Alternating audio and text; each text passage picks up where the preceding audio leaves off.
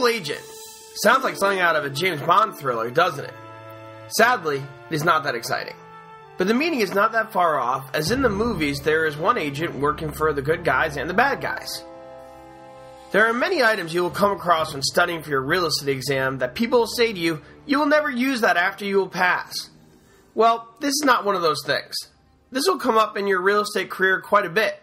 This is not necessarily a bad thing. It all just depends how it is handled by the people involved. This commonly happens when potential buyers who don't have an agent contacts a seller's real estate agent at an open house or from some advertisement. They can ask the seller's agent to submit an offer on their behalf.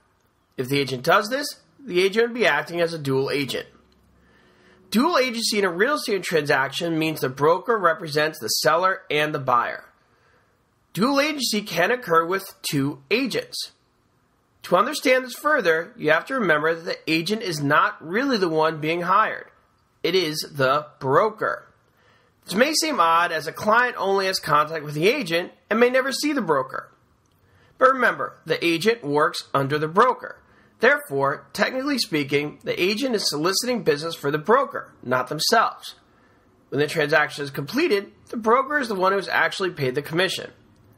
The broker will share the commission with the agent who solicited business and completed the transaction. Understanding this will help you understand how a dual agency can occur when there are two real estate agents involved, because the buyer's agent and the seller's agent may be licensed under the same broker. Dual agencies have potential conflict of interest for the buyer and seller, which is why they're not allowed in some states. Where dual agencies are allowed, the real estate agent must inform the buyer and seller of that dual agency in writing. This can impose some restrictions on a real estate agent. Haven't you ever had to mediate an argument between two friends or even a couple?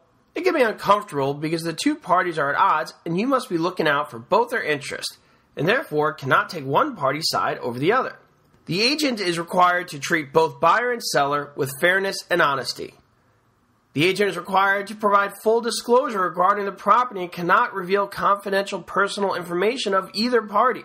Because you are looking out for both parties' interests, when it is time to make an offer, the real estate agent cannot advise the buyer or seller on the price to offer and the price to accept.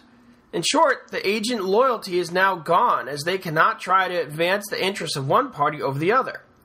You have to stay neutral.